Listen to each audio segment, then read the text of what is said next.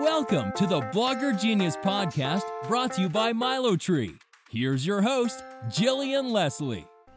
Hello, everyone. Welcome back to the Blogger Genius Podcast. Today, I'm really excited to introduce my guest. Her name is Jennifer Priest, and she started, like 15 years ago in the online space as a DIY blogger. She has been doing that for this long. She's still doing it, and she has a digital marketing consulting firm. So we're going to talk about both of those sides of her business. So welcome to the show, Jennifer. Thanks so much. I'm really glad to be here. So, we are trying to figure out when we met, but we have been circling each other. We've been at a variety of conferences. We definitely met at Vid Summit last year. And we both believe in conferences, like going to conferences. Yeah. Oh my gosh. Conferences are like one of my favorite things to do. And why? I think, one of the things is we work from home. We're so alone. And so it's nice to go and see other people and interact. And it's nice to put a face to the name. Like, I've heard of Milo Tree for so many years. And to be able to then go and meet you in person and talk to you, it forms there's nothing that can replace that face-to-face connection. Even if we're doing Facebook Lives, it's so different to actually interact with someone in person. So I love just the networking aspect of it. And then there's also the learning. I so agree. And it's funny. It's exactly what you just said. As soon as you meet somebody in real life, it is like that friendship is so solid. Mm-hmm.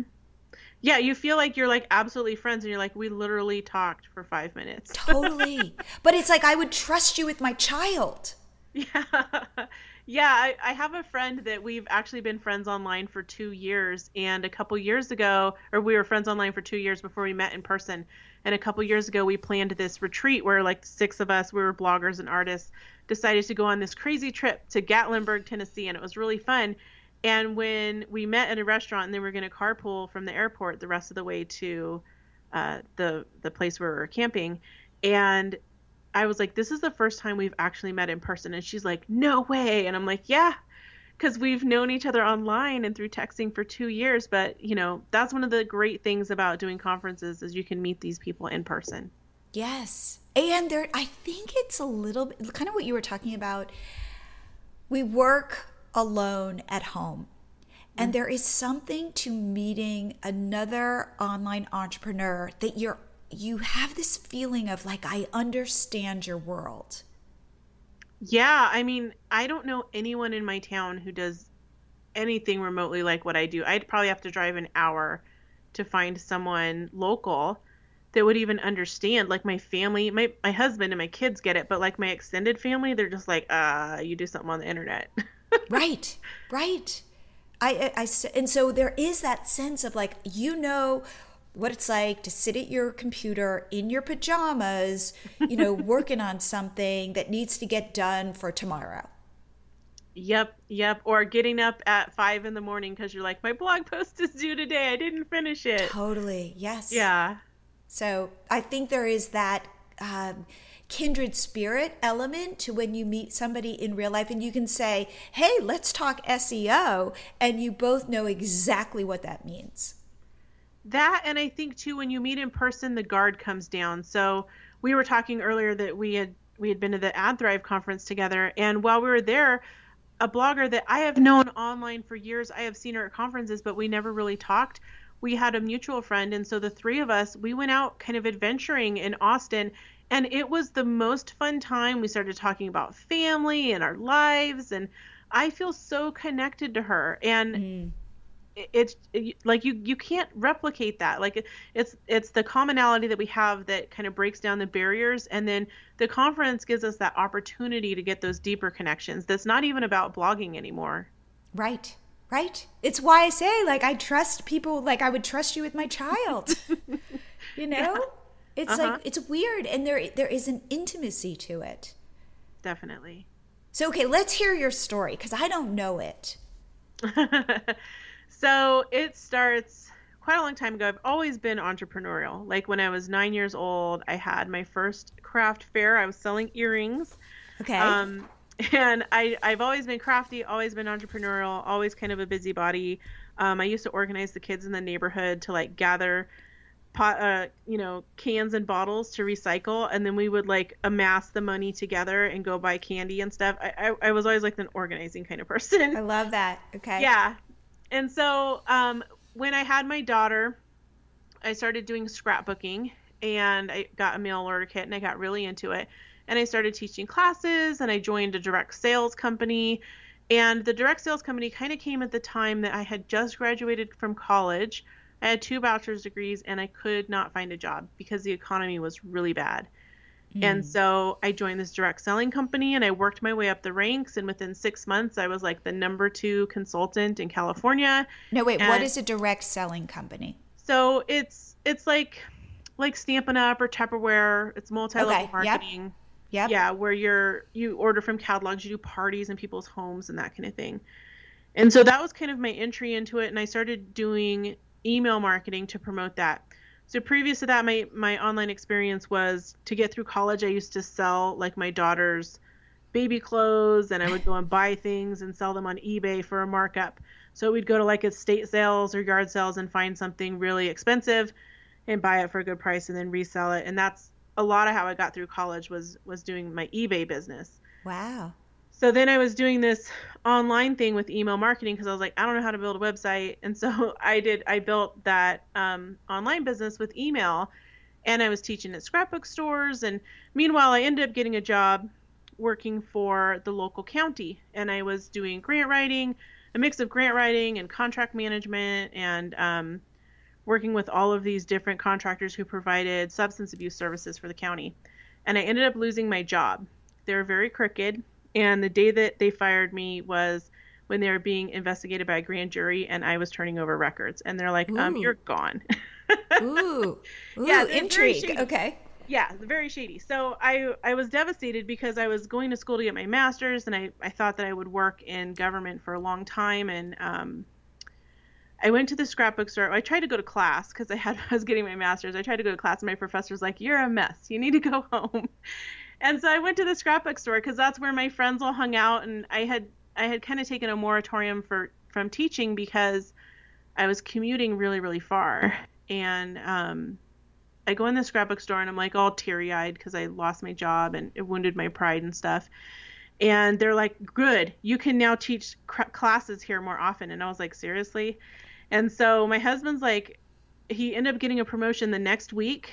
And because I was making a lot of money doing what I was doing, and his promotion didn't equal to what we were making before, but he's like, you know what, stay home, do your thing, like go work this business. I know you're really passionate about it. And so that's what started it all, and that was back in like 2005. Wow. So I started teaching at all these different scrapbook stores and still doing some different direct selling companies, and making kits and selling them, and making things on eBay and selling them. And I had clients in like Koto de Kaza and Japan, and they would just order stuff over and over and over. And then I was at this one store in 2007 that was a pretty big scrapbook store in Southern California. And I was telling people about my classes in my emails, and they were like, we really would love to be able to share this stuff. Can you put it on a blog, like share your classes on a blog, and then we can tell our friends, or why aren't you on Facebook? And I'm one of those people that I very much was like a technophobe, and I was like, I don't need all that. I don't need a cell phone. I didn't have a cell phone forever. I didn't have texting forever, but if I needed it for my business, I learned it. And so I was like, okay, I'm going to get on Facebook. And so my intention with Facebook from day one was a business thing, and my intention with the blog from day one was to promote my offline business, which was selling these craft kits. Now that same year, wait, are those craft kits you were putting together, or was these companies? I was putting them together. So at that point, I had transitioned over to ordering the supplies wholesale, going down to the garment district in LA and sourcing all these like really unique things, making some of the supplies like die cutting paper and sewing little appliques and stuff like that. Oh my gosh, wow. Yeah, okay. And I would put these kits together in mass and not only teach my classes with them, but then I would sell them on Etsy. And so in 2007 is when I learned about Etsy, and I was like, oh my gosh, this is like eBay handmade. And so for me, that was my reference point. And so I also started promoting my Etsy business in my emails on Facebook. And where are you collecting these emails? So I was using Constant Contact. So I had a paper notebook that people would fill out, because at that time, when you were teaching, you said, here, give me your email address? Yeah, I would have them fill out this paper notebook while I was teaching, or like if I did a booth at a craft fair or Scrapbook Expo or whatever, I would have this little thing you could sign up on my email list. And then I actually started making those and selling them to other people, and I would decorate it for their business. This was like a whole racket. And I would sell like the printable I'd be like, oh, I'll make it custom for your business. Like, yeah, I was doing all kinds of crazy stuff. And so I had a paper book, and I remember this one time I was using Constant Contact at that time because they were the gold standard. So one time Constant Contact was like, hey, do you actually have that this person signed up? And they were like, we're getting a few spam reports. And so I sent them photos of my book and the pages in it. We used to have to do that. I mean, can you believe that? We used to have to keep a paper record that they gave us their email address. Wow. And so everything kind of evolved, and in my circles, I started becoming the go-to person for blogging and social media advice because I was using it for my business. And in 2009, I booked my first corporate client. And so somebody where I managed their social media and for their company, and, you know, posted the things and managed their design team and just did all of that stuff in the craft industry. And so from there, I've gained more and more knowledge because I'm learning it for my business anyway. Right. And gained more clients, and then working in social media on different client accounts. It's really eye-opening to see like how different things can be, you know, between a multi-million-dollar company and my small little blog, but also to see the commonalities in there and the challenges that they still face. Like, money is not the answer to everything. Scale is not the answer to everything. And it's given me a lot of really interesting insights into how to work social media. Ooh, okay. So like what is the answer? Well, what are the commonalities? Yeah. So to break it down, like as far as the commonalities, that's like more than a podcast. Okay. But I think one of the things is the methodology that you have to use in looking at things. That's the same. So you kind of have to approach it from this more of a scientific mindset, where you're looking at the evidence, looking at the data, really analyzing it, doing, you know, some level of creativity. So you've got to have both sides of your brain working. So you look at the data and you're really good with analytics, but if you can't think of creative ways to then get to your goal, you're not going to be successful. So I do a lot of like studying the numbers, looking at what the platform is telling us based on like how does our content behave, you know, what happens to it when we post something on Facebook, and then what happens after that point. But also looking at stuff like the signals that they're saying in the news. You know, what does their press room say? What is on their blog? Like, what is Pinterest posting on their engineering blog on Medium that gives us signals as to where they're going and how the algorithm is performing. And then I can take that information based on my experience and the trends and say, okay, this kind of content's going to perform well. If we put the content out in this manner based on all this evidence, I think it's going to perform well. And so every piece of content that we put out on social is an experiment. We're trying to see like, okay, I've checked these boxes that I think are going to make it work. Now let's see how it performs, and then go back and reanalyze it. And so it's this continuous process of analysis and testing. And I think that's where a lot of people get in trouble is we go to a conference or we take a course and we're like, awesome, this person gave me a checklist of all the stuff I got to do. Rainbows and unicorns are going to shoot out of the sky. I go home, I put it in place, everything's amazing. And then tomorrow the algorithm changes. And that stuff doesn't work because those are tactics. Those are steps. Those are tasks. And we're not learning how to think about the platform.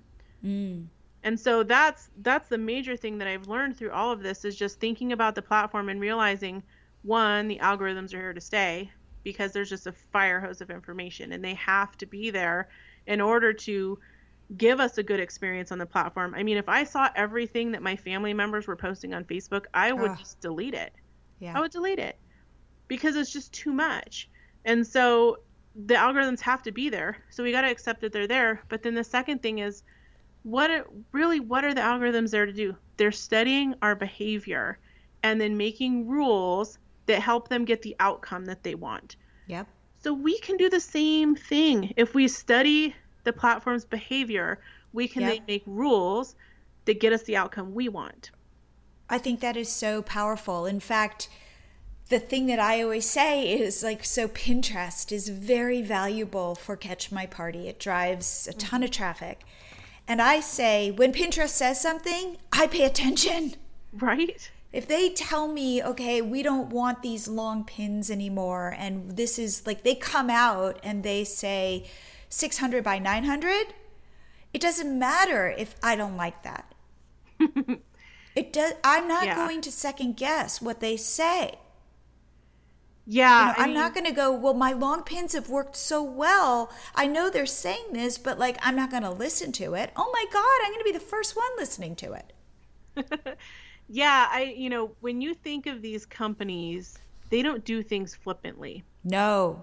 And so there's this big, like, it's like this huge machine behind them that then it's almost like, I think of like a big alligator, like they don't move that fast. They're or a dinosaur. It's like kind of moving so slow.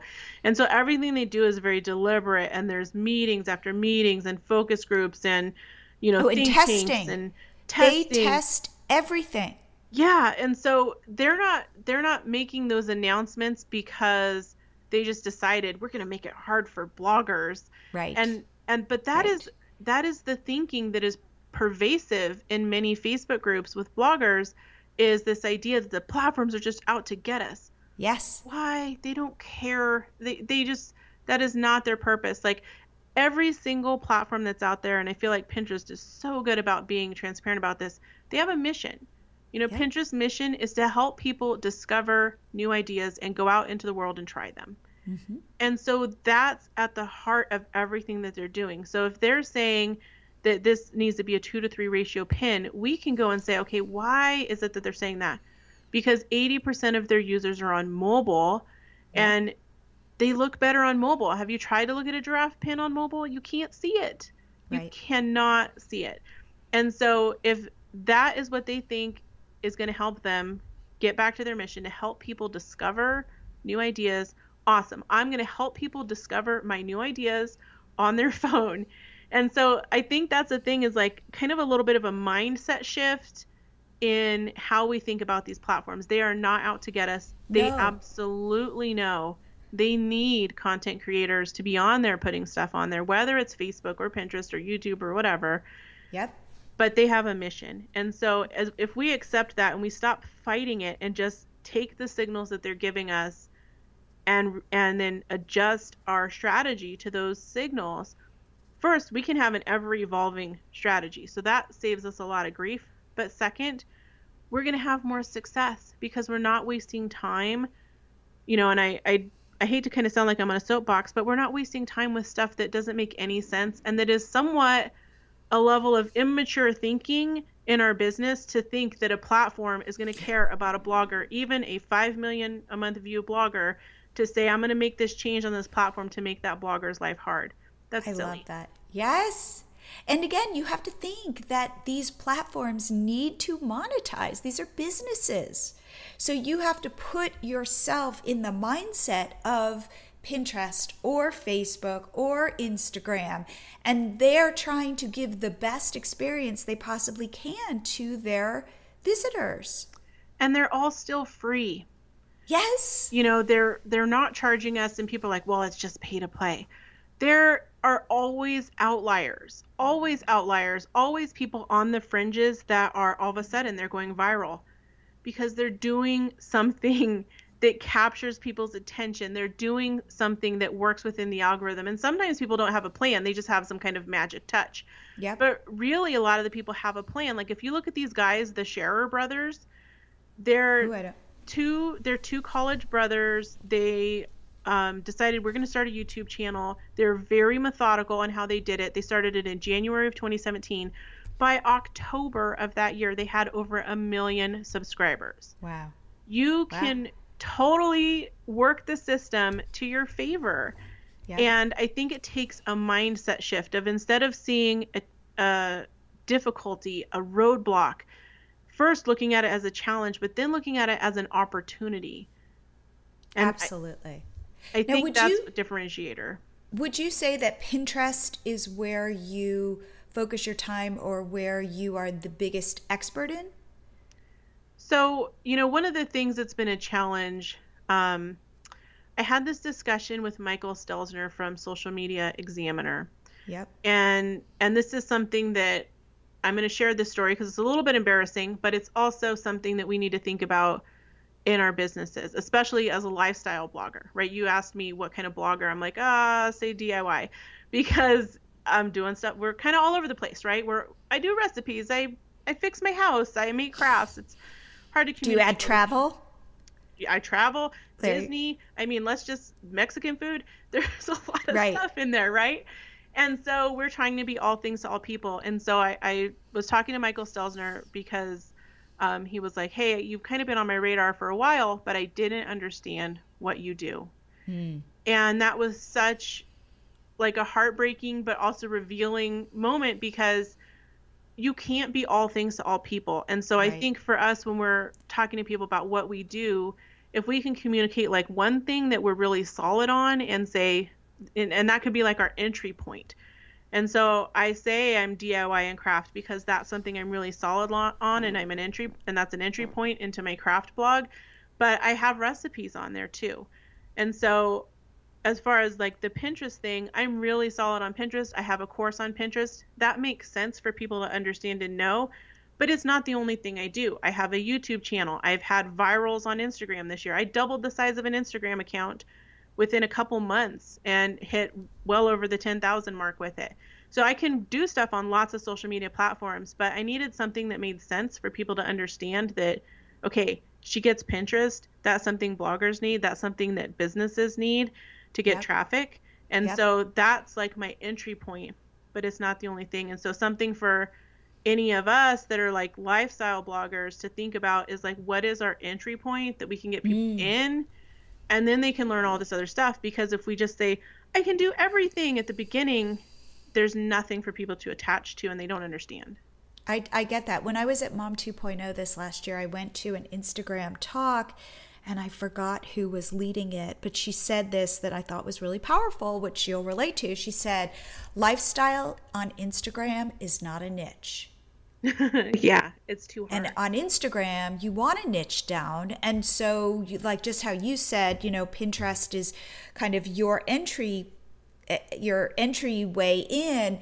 Like if you are a quote unquote lifestyle blogger, pick your lane and really dig deep in that lane. Maybe you do more food than travel, or you like food better than travel, or you like travel better. Like go so that somebody can see you and go, oh, travel. Well, and then you can add some food and stuff, but you do want to, in the world of the internet, it's so easy to get lost. And so do think, where's my comfort place? Where is my sweet spot? Yeah, and I think, the idea too of having this one branded Instagram, I mean, I'm up against this too. I have Smart Fun DIY's Instagram. It is slow. It is slow growing. And I know why that is. It's because you look at it and you're like, I don't know what this is about. And people in less than a fraction of a second are making that decision and assessment. Where I have other accounts that are niched way down, and those are growing crazy. Like in the same time period of 3 months on Instagram, Smart Fun DIY this summer grew 1,000 followers. It has 29.1 thousand followers. So not a lot. It grew 1,000. In the same time period, I grew a niched account from 7,000 to 13,000. Right. And it has, but I mean, it's going to be more than Smart Fun DIY before the end of the year. And it's because people look at it, they get it. They're either in or they're out. And they don't have to think hard. Their lazy lizard brain is like, I get it. I want it. I don't want it. And then they're in or they're out. Yep. And yep.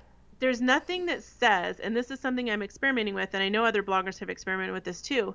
There's nothing that says that you can't take that and create other niche accounts. So if I am doing, let's say, food crafts in Disney, why can't I have 3 different niche accounts that then interact with my lifestyle branded account? And I'm putting that content out in multiple places now. Like, and this is more of an Instagram thing, but why can't you do that? And if you think of Pinterest, we have boards for different subtopics. You could treat Instagram like your boards too and have different subtopics. Now you need to be maintaining those. So there's a question of scale, right? You can't do it on 84 topics. But it's something to think about of how do I get people in the door, and then I get them to follow my main account. Just like I'm using Pinterest to get people in the door, but I do all kinds of other stuff for companies. Right. And I would say for Catch My Party, guess what? If you go to our Instagram account, we're going to show you beautiful dessert table after beautiful dessert table, and we have over 150,000 followers. Yeah. Because either you like it or you don't. I like that. That's totally true. It makes sense to people. They have to understand it. Walmart's confusing. It's big and huge and you don't know what they do. You go into Pier 1, you're like, decor. I got it. Yep. And by the way, I get overwhelmed at Walmart. Right? Costco, the same thing. It hurts me a little bit. I have to figure out how to get my cereal and my motor oil. It's too much. I go to Target and I only shop in one side of the store. I'm like, I'll shop in the grocery side for groceries. And then I'll make another trip to go get candles and notebooks. And it'll probably be a different trip to get clothes. Right. Because it's too much. Too much. As a blogger myself, I know that there is a lot asked of us, and sometimes it's too much. If you're trying to grow your traffic, then you definitely need to grow your Pinterest followers. There's a direct connection to active, engaged Pinterest followers and growth in traffic, because those are the people who are going to interact with your early pins, and Pinterest is going to show it to a larger audience. If you have not tried MiloTree, head on over, because we will help you effortlessly grow your followers. In fact, if you have a friend who's using MiloTree, ask him or her what they think. The best way we've grown our business is through word of mouth. And also, if you sign up, you get your first 30 days free.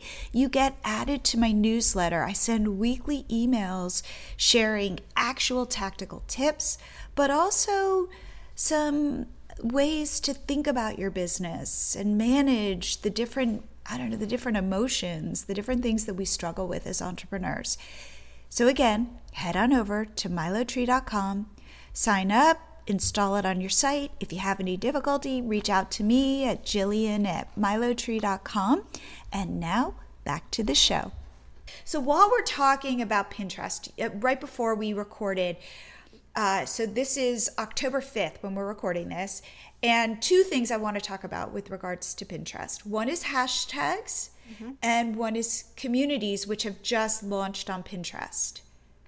And you have a Facebook group, and which I saw you talking in. What is your Facebook group called? So in case people, it's called Smart Creative Social Community.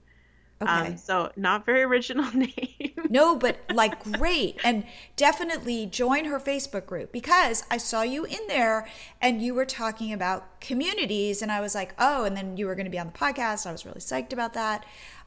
So one, definitely join your Facebook group. Secondly, let's talk about hashtags and communities on October 5th. Yeah. So you've got to date it, because everything we know about social media today is a snapshot in time, and it could change tomorrow. So that is the challenge, right? So first, let's talk about communities. Communities are relatively new. They talked about them. Pinterest did this kind of a town hall conference where they invited people up to their headquarters this summer and told them about all these things. And communities was one of those things. And luckily for us that didn't get to go, there were people who went, who came back and shared that information, like Elisa Meredith and Kate All. they shared a lot of that information, which is really nice. And so communities was one of those things. So we knew it was coming. We knew it was in beta testing. You could email and ask Pinterest to start a community. So now they've turned it on essentially. And so the gist of it is, it's like, I like to call it, if a Facebook group where you can talk and chit chat had a baby with a group board on Pinterest, it would be a community. So you can stick pins in there. They don't want it to be self-promotional. They don't want it to be like a group board where, I feel like bloggers come in and they break things. So Pinterest is like, hey, we started this new beautiful thing called a group board. You can collaborate. And their intention is something like my group board called Dream House, where my husband and I and my daughter are putting stuff on there that we're like, oh, I like this window. Oh, I like this thing. Totally. Yes. And bloggers were like, hey, we can game the system. We're going to put 800 bloggers on here. We're just going to slam it with all our stuff, and we're going to get like a ton of traffic. Yep. And so Pinterest was like, whoa, whoa, whoa, whoa, whoa. We wanted this like collaborative thing. Like, what's going on here? And not that bloggers are bad for breaking it. I think it's really good to push the boundaries of what something can do, because Pinterest's answer to that is, oh, we still want this mission. We still have this thing that we want to do. We need to put that in a different package. And so they didn't take group boards away, which is nice. So they've got communities, and communities, they're like, we don't want self-promotion. We want this to be a place where you can discuss things, where you can share things, where you can connect with one another over the Pinterest platform, over those visual search results within the Pinterest platform. And so if you think about it, it's something, the way you're going to manage it should be a lot like a Facebook group. You need to nurture it. You need to curate the people that you're inviting to it. You need to go in there every day and check. And I started a community. I have been in there once in like 3 days. So I definitely need to make sure to make it a priority. And so I wouldn't start a community just because you're like, I want to snag the name or I want to snag that topic. I wouldn't start a community for that reason. I would start it because you genuinely want to be there, experiment with it, experience it, and build this additional community, additional resource for your people where you're going to be connecting, because it's not about just dumping pins. It's more about, let's talk about this thing. Right. So I started a Milo Tree Mastermind community, and I kind of don't know what to do with it. Yeah. So you can start discussions in there. You can ask them questions. You can share information. You can pin posts, which is basically like a sticky note. You can sticky note the post so it stays at the top. So like I made some guidelines for my community and I put those at the top. So yeah, you can put pins in there, etc. But it's still pretty unclear. It's still pretty new. And I've heard some people being kind of skeptical of like, well, we don't know if they're going to still have communities and there's glitches, and I don't know if it's useful, so I'm not going to be on it. And I think that's fine if people want to do that, but I think they're missing the boat. One of the great things about adopting something early on is that you learn early on. Yeah, you learn and evolve with it over time. So it's the same thing as like kicking myself because I did not start that YouTube channel back in like 2010. Yes. And I started it a couple years later. It was harder. And trying to start a YouTube channel now, I don't know how anyone would do it because it's so complicated. And crowded. Yeah, and if you learn early on, you can navigate it. And as they add new buttons and new things, and you're learning it incrementally as it evolves, instead of it being this really complicated thing. So the other thing is, people that are skeptical going like, oh, this is a dumb move and they should have made more research. Like I said before, it's this big, slow animal, and Pinterest has a reputation for doing things really slow compared to all the other social platforms. Facebook's motto is like, let's break stuff. Like that's literally their motto.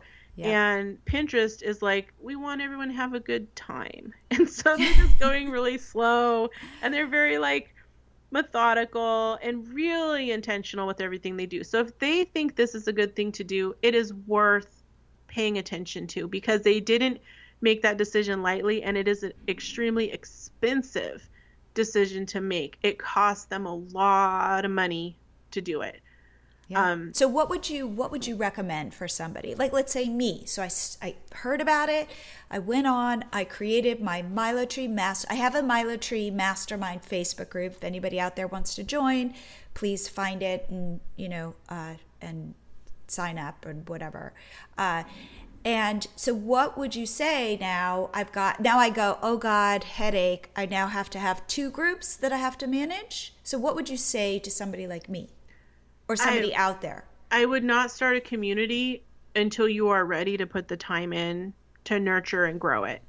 Okay. I would just go and be in other people's communities and talk to them, because you don't want people to join your community and have it be a ghost town. The same with the Facebook group. You got this group. So people don't join my Pinterest community until I'm ready. I'm listening to Jennifer. Get a couple people who are active in your current Facebook group. If you have a thriving Facebook group, ask a couple people who are active in there and say, look, I've got this community. Would you guys like to come over and kind of help me keep it going?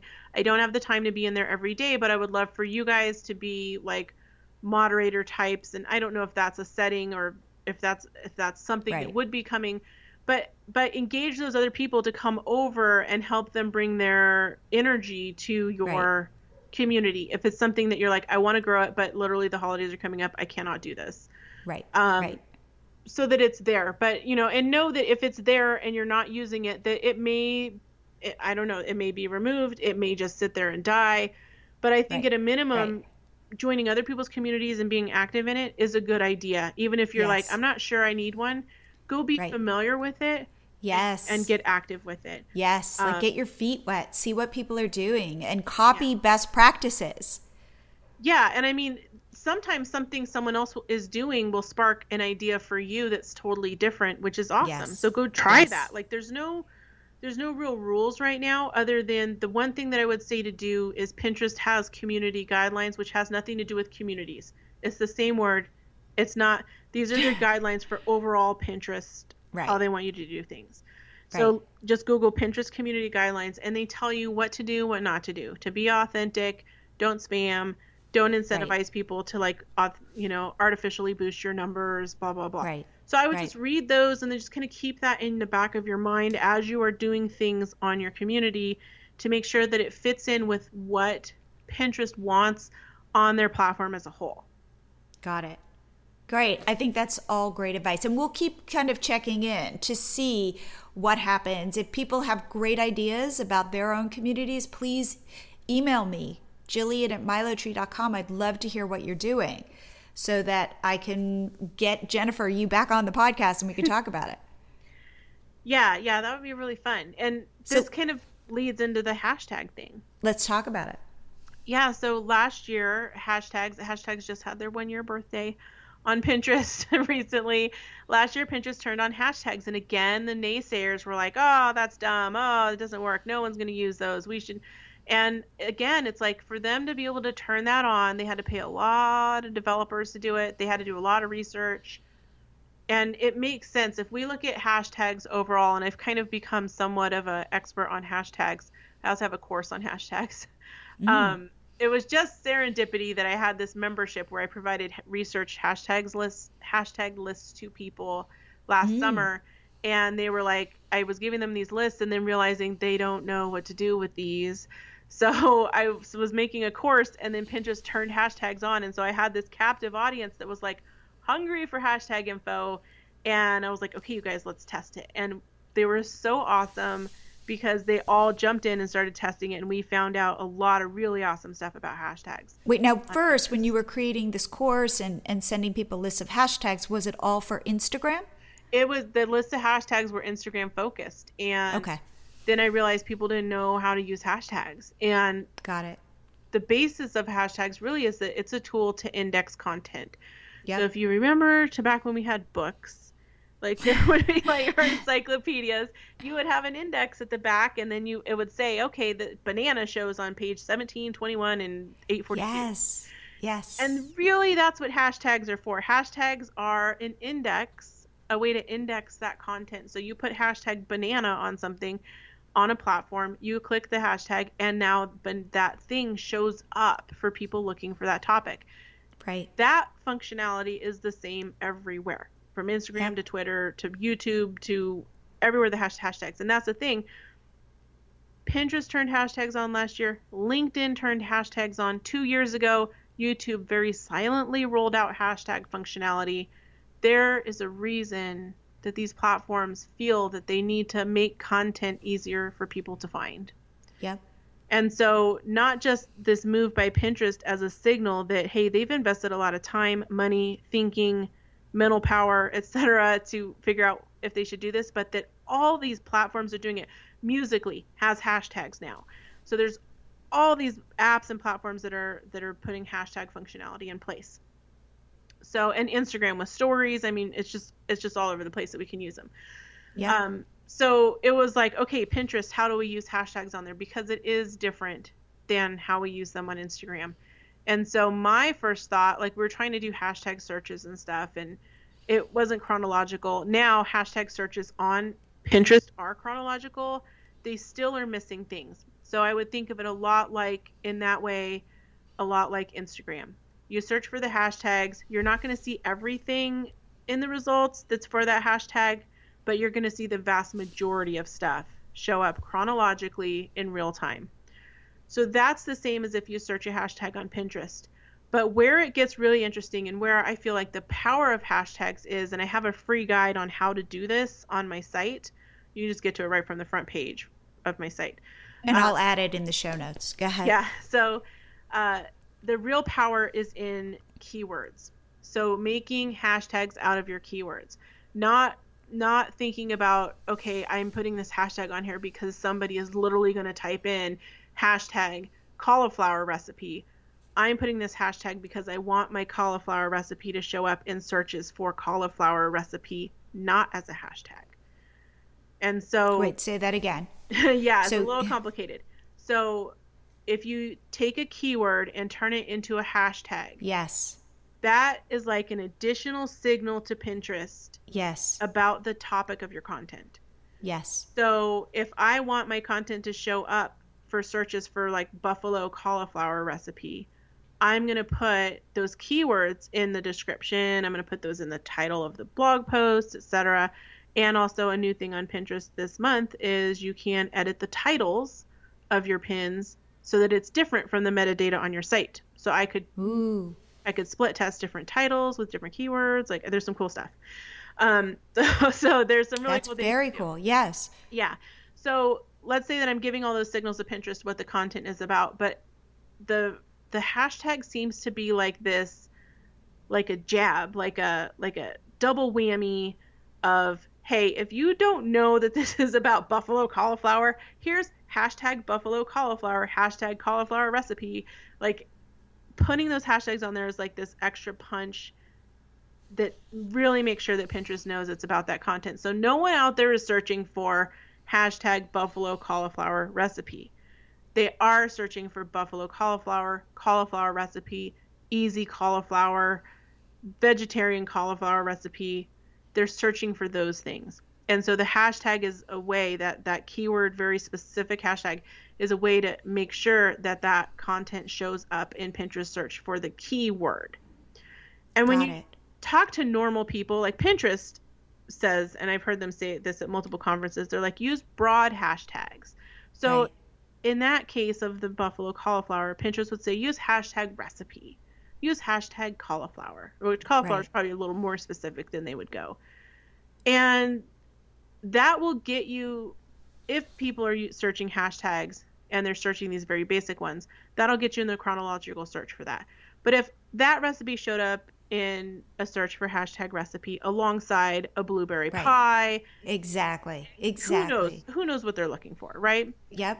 So there's that, but there's also that every single like non-marketer, non-online business person that I talk to doesn't even know how to use hashtags. They think it's a joke that you say like hashtag funny or whatever. Yes. And they don't know that they're on Pinterest, and they're definitely not searching for them. They're searching for best sangria recipe. That's what they're looking for.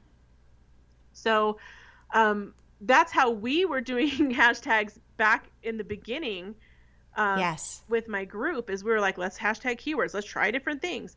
And we found that when you put the keyword as a hashtag, it shows up higher in the search.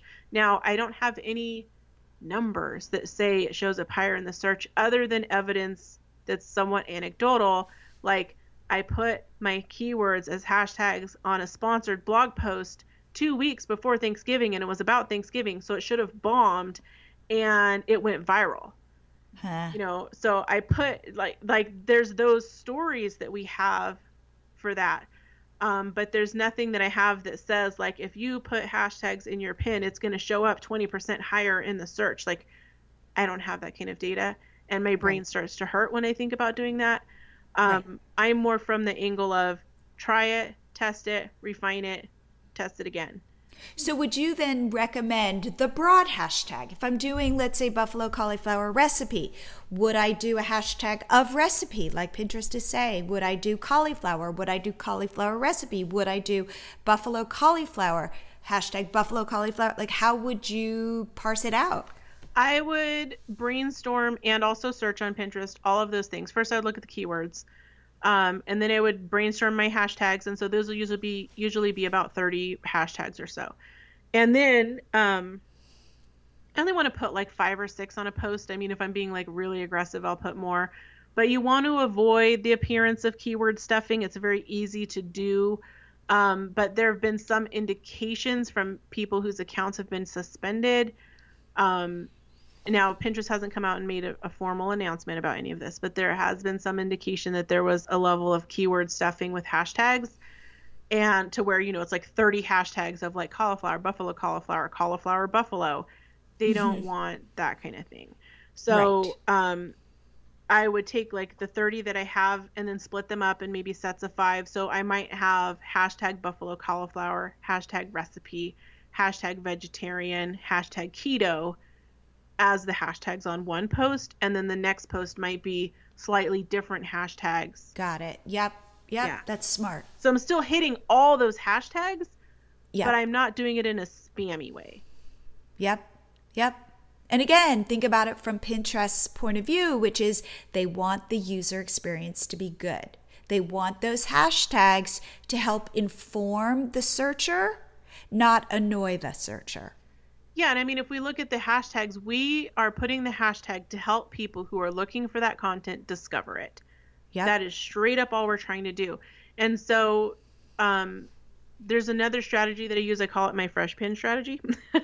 Okay. And so this is where I have more than one pin for a post. Yes. And that's how I'm able to take that block of 30. Sometimes I have 50 hashtags, and I am rearranging them and putting them on lots and lots and lots of different pins, and then putting them out over the course of time, over the course of a year usually, to see how they perform. And I've been doing this strategy since February. And again, I say pay attention to those signals that the platform tells you. Pinterest engineering blog, while it will make you go cross-eyed because you're like, oh my gosh, they're talking about UX and UI and also I don't know what all this stuff is, it gives you all these amazing signals about what the heck they are doing. It's awesome. So back in February, they started talking about a new AI, artificial intelligence, they were using to read images and to read posts and help Pinterest generate fresh content based on like the other content you've looked at, etc. And so this topic of fresh has come up multiple times when I've seen Pinterest talking on Facebook Lives or at conferences or in some of their announcements and documentation. And I think it's coming from, there was a while there on Pinterest where you would go and your home feed would have the same pins over and over. They were the same like most popular pins, but you're like, dude, I already seen that cleaning hack like 6 times. The house is clean.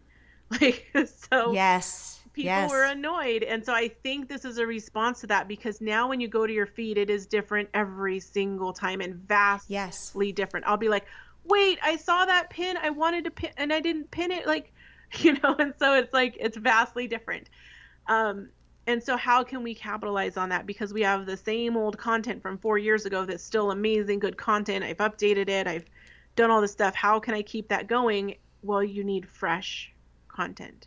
So fresh is new, but fresh could also be maybe new graphics, maybe new descriptions, maybe new hashtags, maybe new And boards. Are you then putting these new images in the post, or are you separately upload? Let's say you do a post on January 20th and then like you've created some images and you'd post one image, let's say in January, and then you wait 2 months and then you're going to post another image but is that image already living in the post, or are you adding it separately? No, so what we're doing is we're taking what we think is going to be the best performer, and we're putting that at the bottom of the post. And then we're putting the rest of the pins out through Tailwind or through Pinterest and then through Tailwind, because there's a little bit of a strategy there.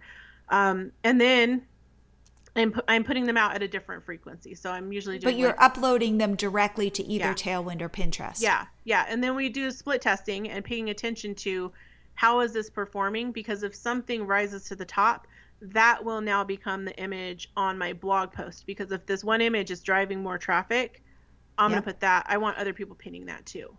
So you're going to put that at the bottom. Mm-hmm. And I don't do this for like every single post. I'm not watching 500 posts and going, oh, okay, post 499, we got to change the pin. I'm just looking at the cream of the crop at the top. Great. Yep.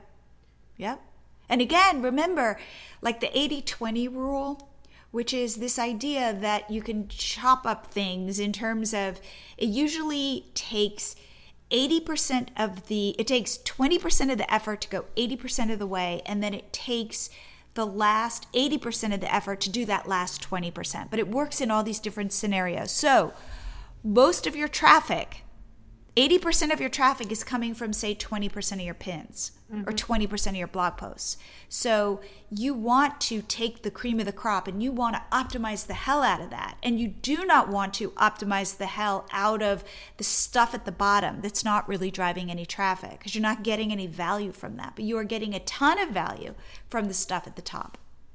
Well, and then you also can use those signals, right? So like, what content do people want from me? They're telling me, like, and the same, not just on my blog, but on my YouTube channel.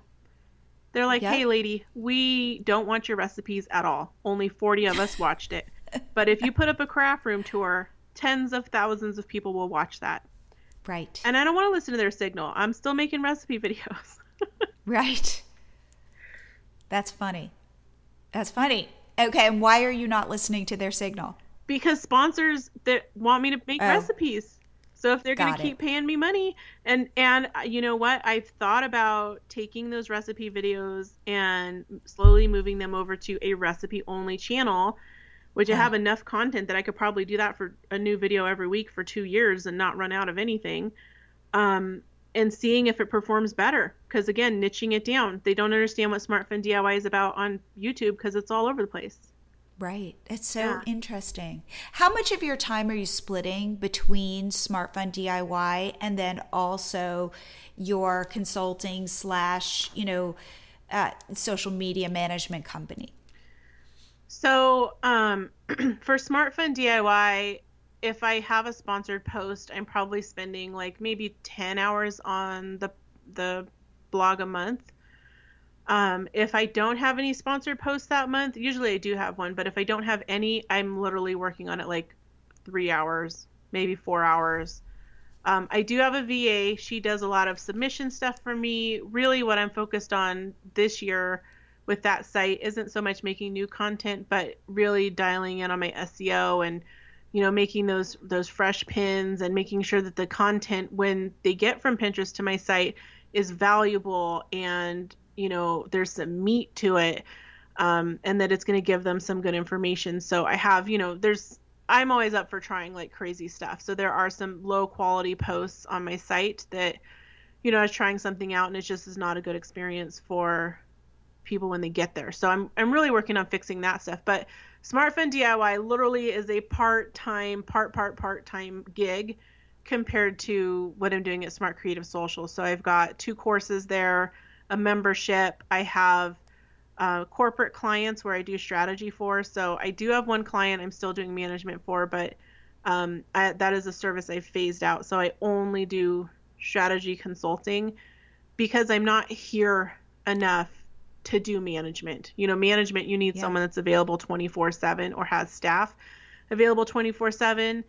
So they can email you on Friday of a holiday weekend and be like, I need these 50 pins up now, and you can do it. And I just, don't, that lifestyle was super fun. And I know people that like love it. It was super fun for the years that I did it, but I'm like, I'm retiring from management. Because I feel like I can't do that service well. And there's a lot of people who can, but what I do well is strategy. And so I also have some coaching clients. I have group coaching and that kind of thing that I do where it's not just social media. I mean, there's so much stuff that we know, these interlocking pieces, and that's more what I do in those areas. And that is more than 40 hours a week, just because I really like it. I have a lot of fun. You know, I'll be on the phone with clients at night, or, you know, especially if it's a coaching situation, or doing group calls with my course people. And that part is super duper fun. So I love that.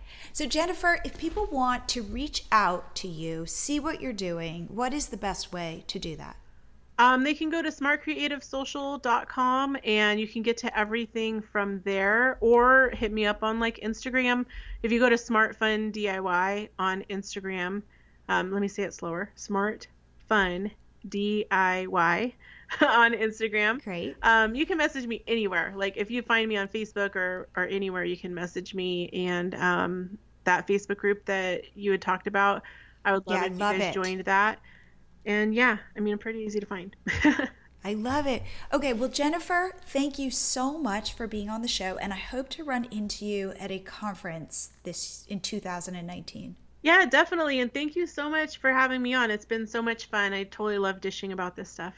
If you're enjoying the Blogger Genius podcast, please do me a favor. Head on over to iTunes and rate us or write us a review, or both. I would so appreciate it. Okay, until next week.